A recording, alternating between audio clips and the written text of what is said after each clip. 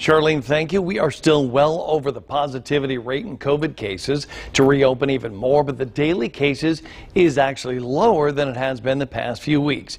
You can see the drop right there at the very end in the graphs right after the big ramp up. The State Department of Health finding 603 new positive cases within the past 24 hours. A few days before that, we saw that big spike of more than 1,200, and those numbers have prompted officials to cancel this year's Park County